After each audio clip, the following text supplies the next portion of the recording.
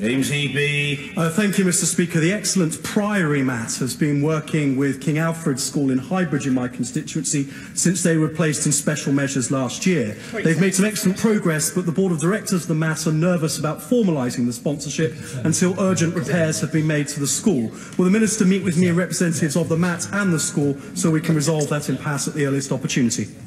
Yes, of course, I'd be delighted to meet my honourable friend to try to resolve that impasse. We are spending record amounts of capital on our school system, £23 billion in this period.